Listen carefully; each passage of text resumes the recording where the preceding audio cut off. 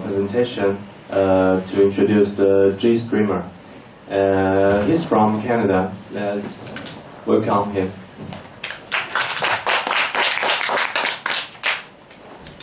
So, hello. My name is Olivier. I work for Collabora since 2007. I've been involved in GNOME since 2003. 2000, sorry, and Gentoo since 2003, so a very long time. Since I work at Collabora, I've been working on GStreamer and on FUDcon, which is a video calling framework based on GStreamer. So just a short, this is what I've been doing. So a short intro to GStreamer. Out of curiosity, how many of you here know what GStreamer is? So, apart from you two, does anyone else know about GStreamer? Have you ever used GStreamer? You do? Alright. Have you done any programming with GStreamer? Apart from you two? Huh? I think it's audio and video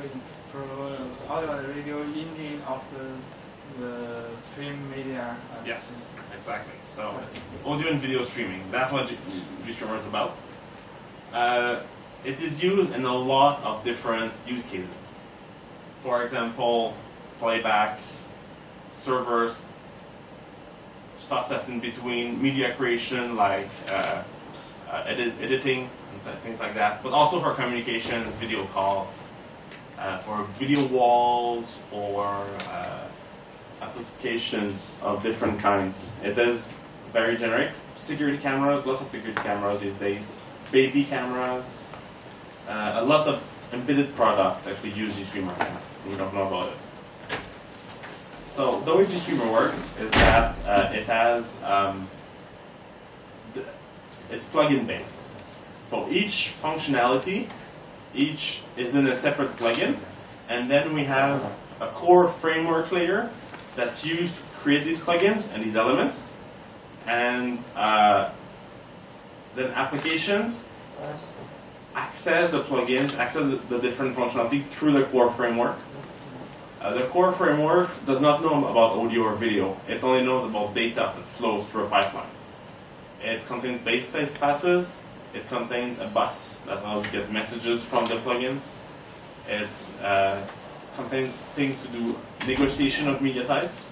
So if you have two plugins that can do different media types, we have a system where they can negotiate one that's common to them. And we have language bindings, JavaScript, Python, for example, C++, Vala, C#.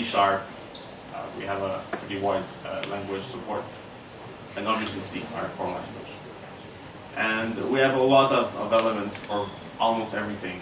Network protocols, different kinds of hardware, also for Linux, Android hardware camera, iOS camera, Windows camera access, Windows audio, iOS audio, etc. We have almost every platform covered. And we have different kinds of things. We can display on the screen, we can send it to a hardware card, we can do almost everything. So the way GStreamer works is that it's based on elements. So elements are things that have inputs and outputs. And the places where elements input things are called sinks, and when they output, it's called a source. So we have, and then we connect sources to sinks, and then so that the output of one element will become the input of the next element. So a very simple pipeline, and so yes, when we connect all these elements together, we create what we call a pipeline, which is something that generates some data, processes it, and then consumes it in the end. So this is a very, very simple pipeline to play back an MP3 file. So first we have file source, which reads from a file on disk. Then we have MAD, which is an MP3 decoder. And then we have also sync, which is a audio Linux sync. So it plays back the audio. And when we create a pipeline, we put them in another element called a bin. A bin is just an element that contains other elements. And so this is basically the most simple pipeline where we have all the common things. But we can make more complex pipelines. For example, we have something called decode bin, and you give it some media, and it will guess the media type. It will figure out which elements need to be connected to play it back. For example, if we give it an OGG Vorbis file with TR inverted, it will plug in it will discover, oh, this is OGG. It will plug in an OGG demuxer, which will then realize, oh, there's audio and there's video in it. There's Vorbis and there's Theora. Then it will find the Theora and the Vorbis decoders on the system. It will plug them in, and then it will give you decoded output. And then we can plug different syncs to that, like Alsa sync, XV image sync, for example, for audio and video. So the last big revision of GStreamer was GStreamer 1.0. It was released in 2012. It's an API break from the 0.10 version that was the stable release for the previous 8 years, I believe. It's now end of life because we're at 1.2 now. But the core feature, the big changes that we made in 1.0 was first, we improved the hardware memory formats, especially for people in embedded. It's very important that sometimes you have specific requirements for the memory used by hardware decoders, hardware encoders, hardware transform elements. You need certain alignment requirements. You might need that, for example, in an image, part of the buffers are on one memory bank and other parts are on another memory bank. Like in a YUV format, you might need Y on one memory bank and UV on the other, so that there's enough bandwidth to read both. So different hardware have different requirements, and now there's a way in GStreamer to express these memory requirements. We have allocators like at memory. When we have buffer pools, we can reuse the buffers. Previously, when the source would allocate the buffer, and then it would travel to the sink, and then it would be released. Now, when it comes to the sink, we can release it and send it back to the source, so we don't have to incur memory allocations. And memory allocations can kill your real-time performance. We have another big change that we have real-time processing. So now you can attach metadata to the buffers as they traverse the pipeline. Because what traverses pipelines are buffers, and buffers are small mini objects that contain data. And so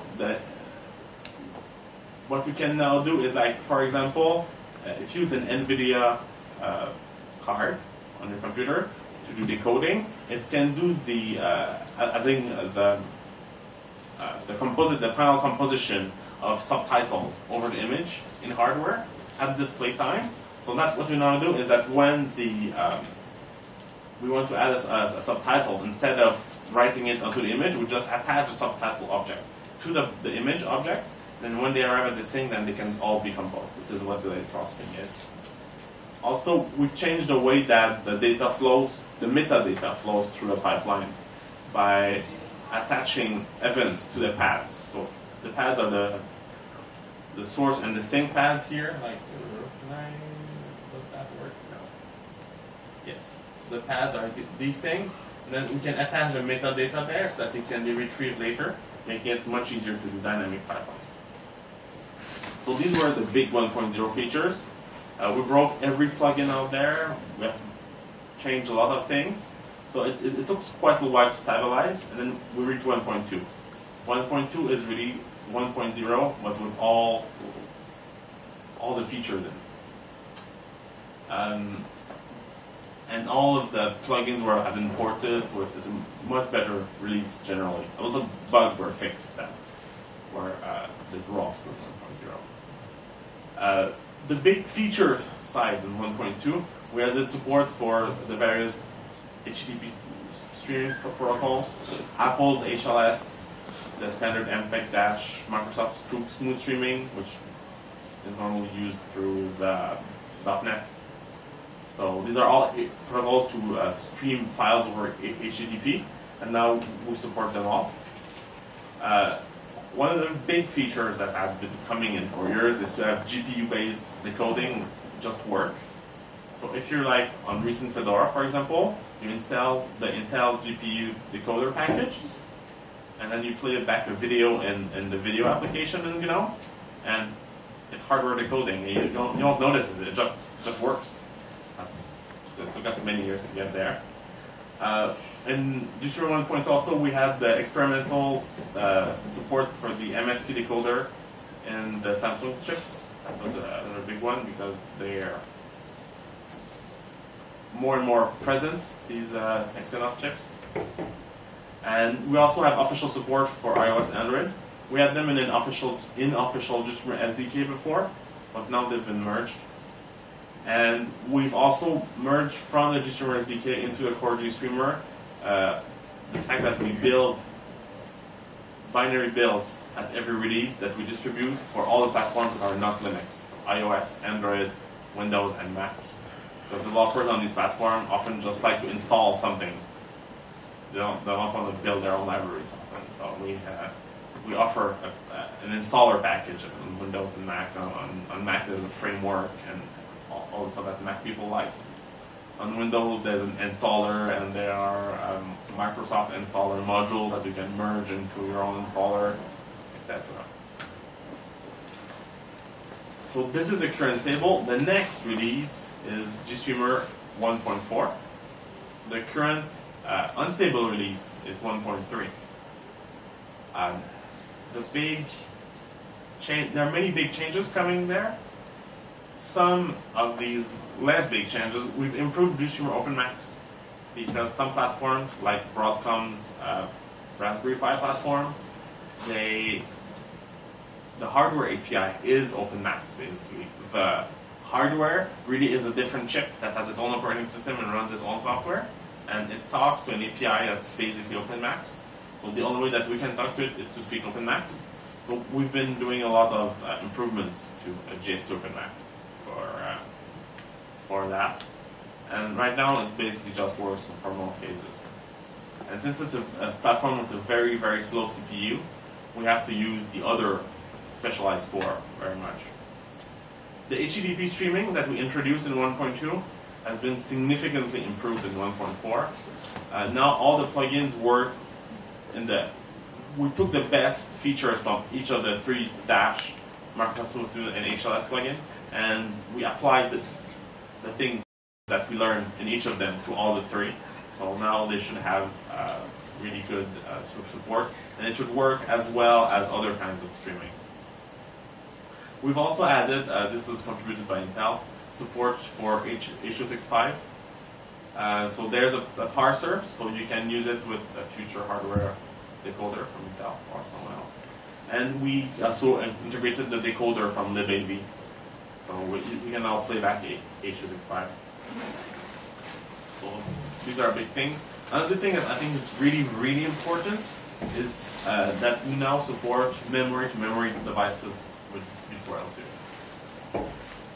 Currently, almost every hardware vendor, ARM hardware vendor, has a different kernel API to talk to their decoder. And this basically means that each one has a pretty terrible API, and they're very tailored to one use case. And there's been an effort now to have, at the kernel level, a standardized API for that. And the one that's been chosen is Video for Linux. First it was pushed by Samsung, but now others are joining in.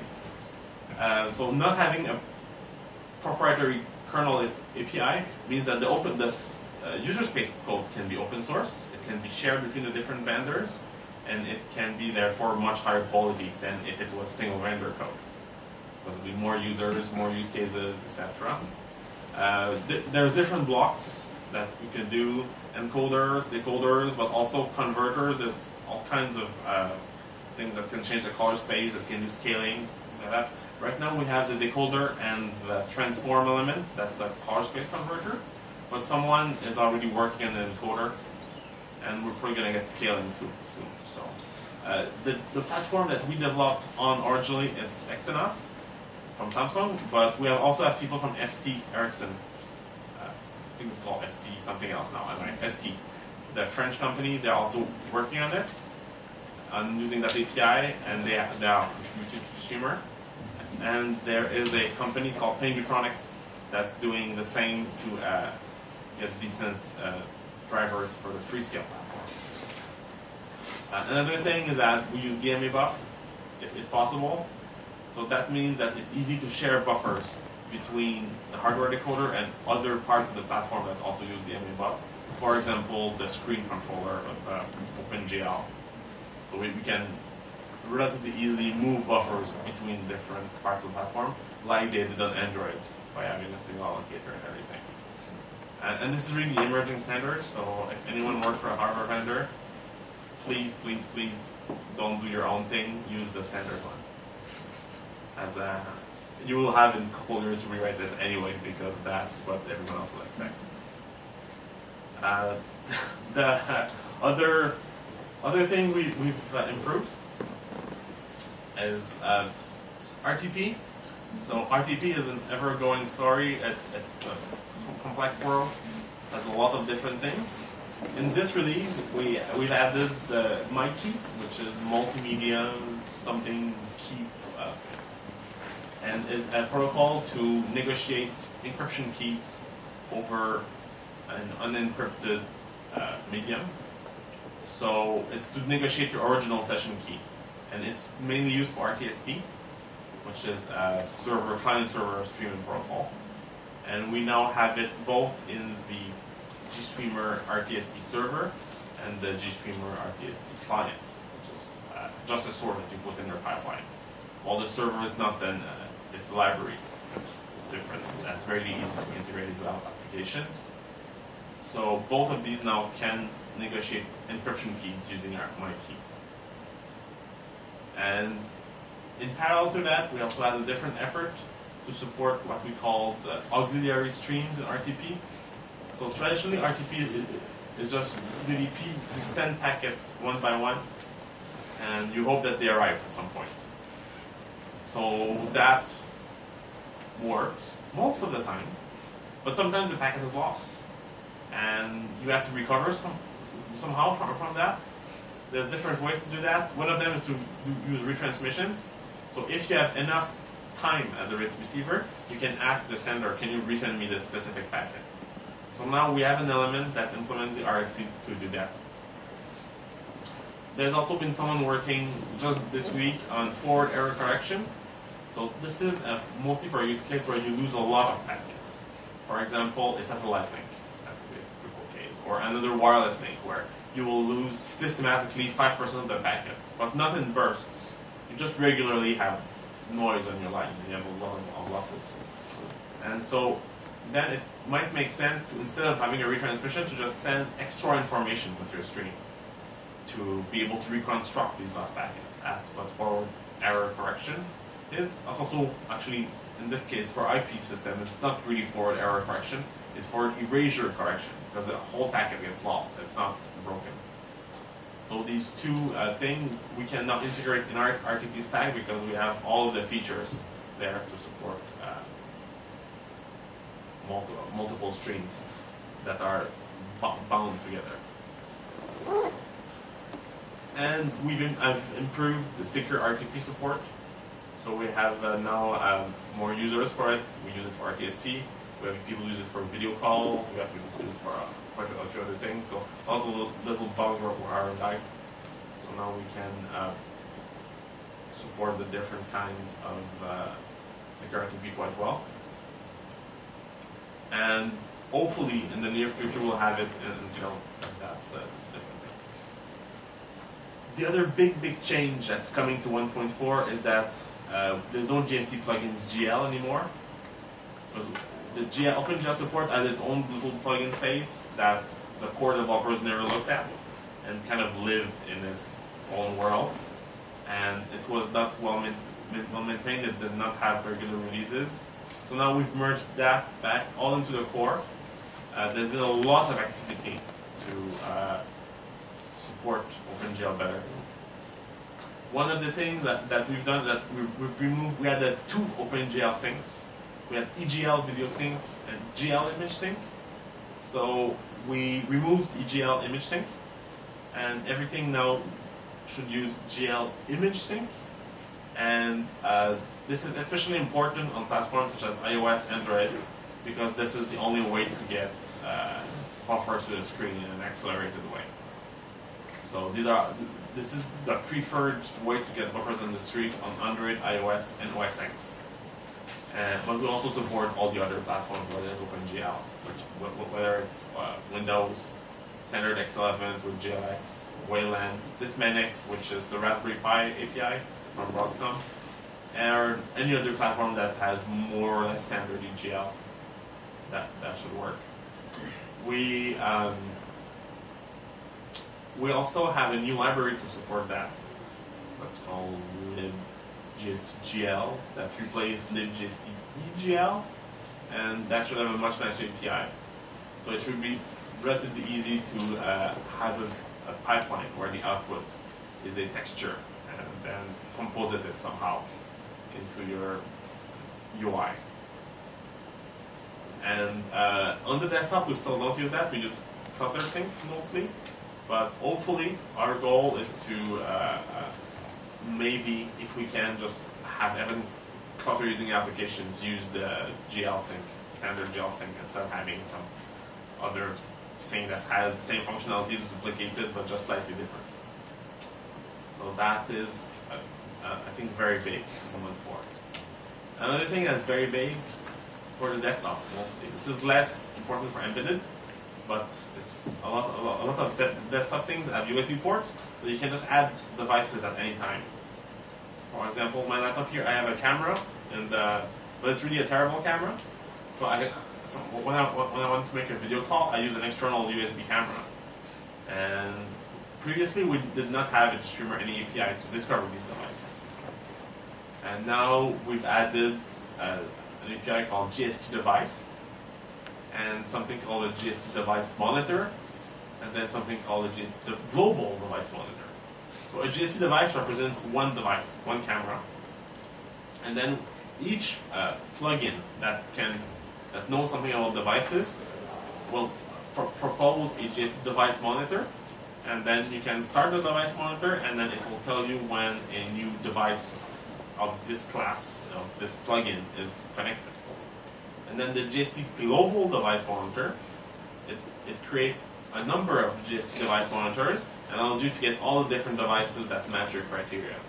For example, you can say, I want to know about cameras on the system, all of them.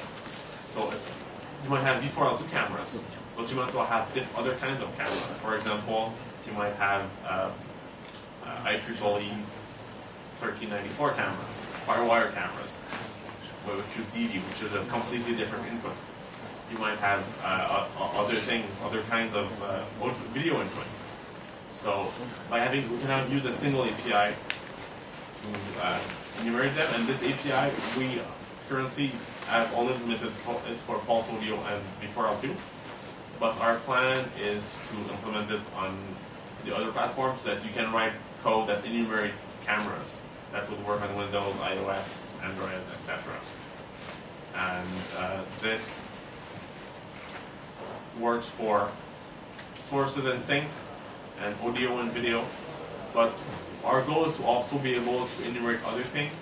For example, DVD drives or DVDs. So if you want to do DVD playback, we'll have something that will give you the list of the DVDs that are currently in the system. And another big thing is that currently all the GNOME applications basically copy-pasted code from Cheese, the webcam app, to enumerate cameras, and that code is specifically for L2, and it's basically been written once and copy-pasted everywhere else. So now that we have something in GStreamer, we can avoid this copy-pasting. And as I mentioned, we can support different things, and it's extensible. Each device is described by a series of tags, and you can add your own tags to be able to filter the devices. Or you can say, but you can also filter more by the caps. So each device can declare, I can do H.264, I can do raw video, and I can do JPEG. So, and for example, but the other camera might only do raw video and JPEG with H.264. So you'll be able to say, I only want cameras that can do H.264, or I only want cameras that can do JPEG. Because, or I can only do camera that can do raw video, because some devices might only do H.264 and not raw video. So you can have different kinds of filters. So the current versions, so version 0.10, it's closed, don't use it. Seriously. We reject patches. Not interested. Version 1.0, it's basically in the done state. It's not fully closed, but no one's working on it anymore. And we really encourage people to switch to 1.2 because 1.2 is just better. 1.2, it's a stable version. We maintain it. We make regular releases with only bug fixes. So right now, it's the version that you should use if you're doing a product. But very soon, we're going to release 1.4, potentially within a month, and that will replace 1.2 as the stable version, in which we will also do bug fixing releases. As far as maintaining previous stable branches, it really depends on interest. So if people are using it, then we will keep on maintaining it. At least merging bug fixes and things like that. If people stop using it, we will stop supporting it. This is why 1.0 is basically done, because we don't receive any bug fixes or bug reports for it anymore. Like everyone when moved to 1.0, they're the fast movers, so they've already moved on to 1.2, if not 1.3. And 1.3 is our development version where this stuff happens. I also wanted to go over some of the open source applications that use GStreamer and what's been going on there. So one of them is PTV. PTV is a video editor. It's an open source video editor, and it doesn't show from the name, but it's written by a French guy originally, and it's P as in Python, and then TV. So it's like Python TV, but it's mostly for it's really a nonlinear video editor. It's been ongoing development for a very, very long time, like a decade now, I think, and it's never been very stable. But now there's been a push, very aggressive push to make it actually usable. And there's going to be a 1.0 version very, very soon now. The 1.0 version, the big difference from the previous version is that it's GStreamer 1 point something and not 0.10. It's GTK3 instead of GTK2. And it's built on something called GST editing services, which is an API based on GStreamer that allows you to easily build editing applications. So instead of having to do the low-level things, it does all of the hard work to do a video editor. We originally wrote GST editing services to write an editing application on a mobile platform, where you want a completely different UI from the desktop.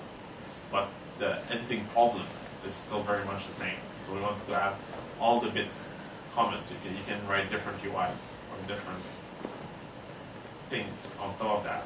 And we had people not only use it for UIs, but use it for batch processing, like server-side editing of things. There's also a fundraiser for PTV, where I think they raised 18,000 euros or dollars. Verify. And they want to raise enough money to be able to pay someone to work part of his time or full-time to work on that, to reach version 1.0. And it's a very nice effort that they've done. They're providing a lot of work for the kind of money that they've raised. And the current preview version for what will become 1.0 is already available in Ferrara 20, and it is quite good actually. In my flight, I had no internet. I managed to just very quickly make this timeline with showing the different features. So in the previous version, I couldn't get that far to crash, but now it actually works. So we can control. We have a thing to. We have clips here. We can add effects. We have a preview. We have a timeline with different objects in it, different clips. You see, I've selected one bit here, and then in this bit we have we can change the volume. We have a graphical thing where you can do various adjustments to the volume, etc., etc. So it's very flexible and we have a lot of features that you would expect from a serious video editor, but the UI is still very simple. Our goal is to we're not going after like big professional video editors with this project. The goal of PTV is to be something that everyone can use to edit smallish videos or big videos. But we want it to be scalable, nonetheless, that you could use it to do serious videos. But right now, the feature set is limited, but quite surprising. There's a lot of different transitions. We have a lot of effects, etc., etc. Another big one for GNOME is GNOME Videos. So Bastien has completely redesigned it. He has completely changed the UI. I don't know if you used Totem in the past. It was a very past generation video player, and he's completely changed it. So now we have something that looks like this, where you can browse through different videos. You can connect to different services. So this is the Apple movie trailers, for example, and it's a big improvement. And another one that I'm really keen on is something called GNOME Sound Recorder. It's a really simple application that has a big record button, and then it draws a little picture when it records, and you do done, and then you have a recording. That's all it does. And it's written in JavaScript, so it's the new appropriate for GNOME 3. It's a very GNOME 3 design. It's very simple. It was developed by Meg Ford, who was a summer school student last year. She's from Chicago. And she did really good work. She was involved in other years in the OPW project, the Women's Open Project Women, something like that. And so she's done a really good work there. So these are, I think, the core multimedia applications that have changed in the last release. I hope I didn't forget anyone. Also, GStreamer is not only software. First and foremost, it's a community. We meet twice a year in the GStreamer community. We meet at the GStreamer conference, which is a big conference with speakers, presentations, 50 to 100 people. We co-host it every year with Embedded Linux Conference Europe or America. Last year was in Edinburgh. The year before was in the US, in San Diego. Next year it's been announced it's going to be in Europe again, in Düsseldorf. So we invite a lot of people to come. And we have a much smaller event in March of each year, which is a Hackfest, where people meet and code. So this is it's not talks, there's no presentation, there's no schedule, you just come and work on stuff with other people there. 2 years ago was Malaga, last year was Milan, and this year was Munich. So it's mostly in Europe, because most of the GStreamer hackers are in Europe. There's a couple of us in America, there's one in Australia, there are some people who contribute from Korea, but most of the core hackers are in Europe. So this is why everything happens in Europe. But the community is not only conferences, first and foremost, because that's only twice a year, right? It's only like 5 days of the year. For the other 360 days, we use the internet. And so the IRC channel is super important.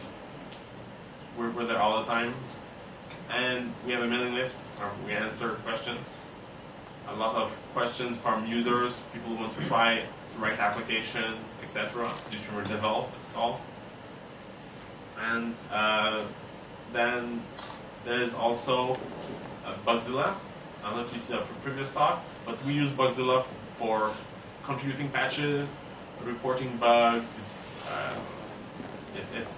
Don't be afraid to report anything that's broken, because we want your files to work and your use cases to work. And to send us patches also, because there are a lot of open bugs. And if it's an easy bug, we'll fix it. If it's a hard bug, we'll keep it open until someone fixes it. So some bugs were open for a very long time and then resulted were fixed after 150 patches. For example, this bug about video for Linux 2, we had a complete rethink and refinement of the way memory is handled to fix it. That's why there was over 100 patches to fix a very simple crash. But it seems like a simple crash, but really led to a lot of work. So this is basically the important things. Yes. So any questions? Yeah, I have a question. Because I am working on the cinema photography. Mm-hmm. So in fact, I really use HiTV as an editor. But I think it's different from as a demo. If just as a demo of how to edit a video, HiTV is good. It's good enough. But for a professional editor, I think it didn't do well.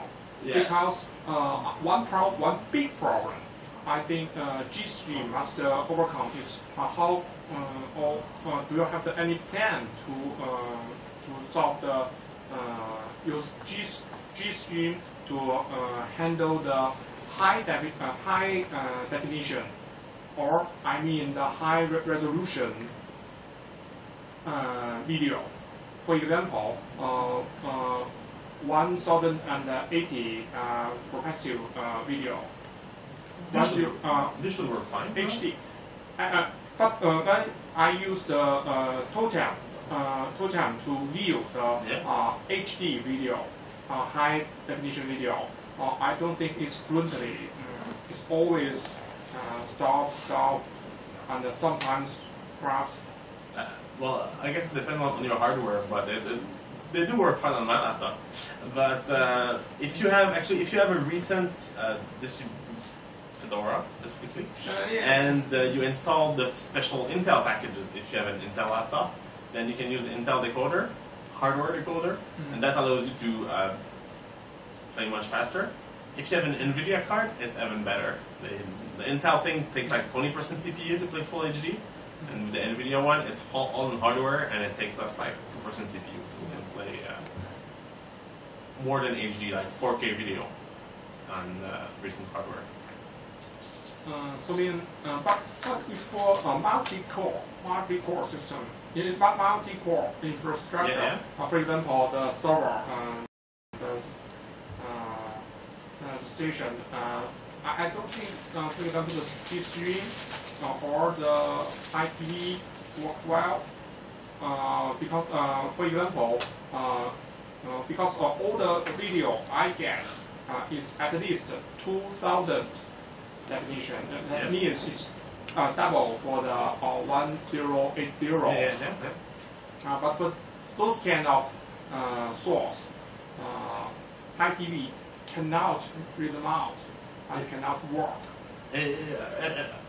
Playing them live is probably a different story, but you should be able to read them at least. It might not be very fast, but the decoders for most of the formats should be multi-threaded.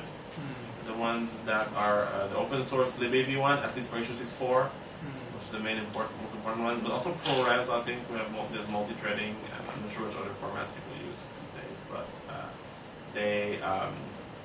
and GStreamer itself is very, very multi-threaded. We use a lot of threads, but often the thing is that most of the work is only in one step. While with GStreamer, the threads separate the different steps. But often the work is like one step, which is the encoding or the decoding, and that's what takes all the CPU. So for that to be multi-threaded, the library that does it needs to be multi-threaded. And libAV is in most cases, but it really depends on the codec and how well it's implemented. Another question is, for HiTV, do they have any plan for the editor of multi-track? Because as an editor, it's always the case that I take different shoots for one scene as different shoots, and when on the editorial platform, I need to decide which kind of shoots I will use it. So, for example, for the Final Cut, it uses multi-track. I can put each shoot on every track and use them. But for ITV, I can't find it. It does multi-tracks. Now it's just only one track. So no. If I run, that's BTV. And I can just add, let me take this one. There. Oh. There. I can just create a new track like this. But how about the song? Because the video is... the audio. Oh, okay. It just separated them, and then I think it plays... Whoop, Okay. Great. and I think it can reorder tracks, and etc. Great. That should work. So this is the preview version. This is version 093. But this is from Fedora. I just installed the package. I didn't do anything. You haven't installed the TV. But there was a max number of track for ITV. I don't think there's a fixed number. I think it's how much RAM do you have in your computer. Okay. Thank you. And I don't know what the resolution of this is. No, this is 480, right? I could have it bigger. Yeah, but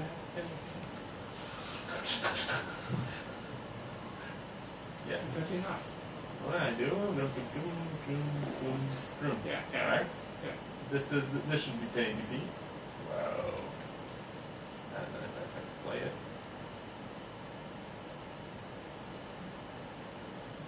What are you supposed to play? No? You can render it first and then see the final. Yeah, rendering will take forever though. Nope. Nope. Alright, it's broken. But there's a number of bugs in the zero something release. If I run videos, this is the 210 version, it's the older version as you can see. And open. Where are you? That should play just fine. And I don't know if it's hardware accelerated or not. I have no idea. Oh. Yeah, it probably is, eh?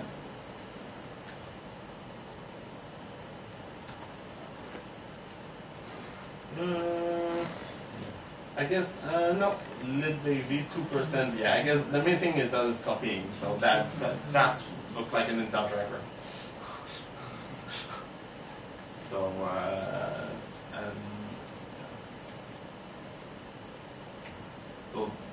but this is using hardware encoding out. Yes. And we all know it's our favorite video. Everyone who does media. With a bit of music. So, yeah. Do you have anyone else have questions? Another simple question. Will GStreamer support RTMP in the future? There is an RTMP element. Oh, sorry, I didn't see. Yes.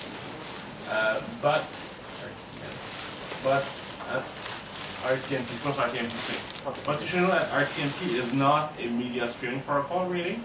It is an RPC, right? Over RTMP, you just set arbitrary commands. And each application, RTMP application, speaks a different set of commands. I'm not sure which one is it. There's one is implemented in there, the one from libRTMP. I think it's the one used by some Flash application. But different Flash applications use different commands. So the server has to speak with these commands to be able to play back.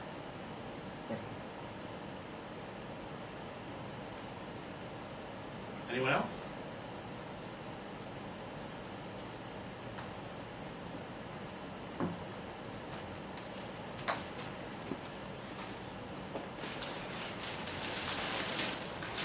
This one, Mr. Nosea. This one is 3 RTMP stream 5. But it's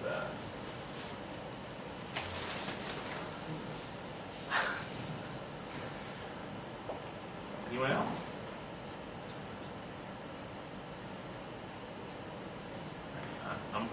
I guess I'm running out of time anyway, so thank you very much, everyone. Okay, thank you. And don't miss this afternoon we have 2 more GStreamer talks, so they should be exciting also. In this room, in this afternoon, we will have another GStreamer talk about GStreamer debugging with just a pet prop. If you get interested in this, please come back this afternoon. Okay. Let's have lunch time.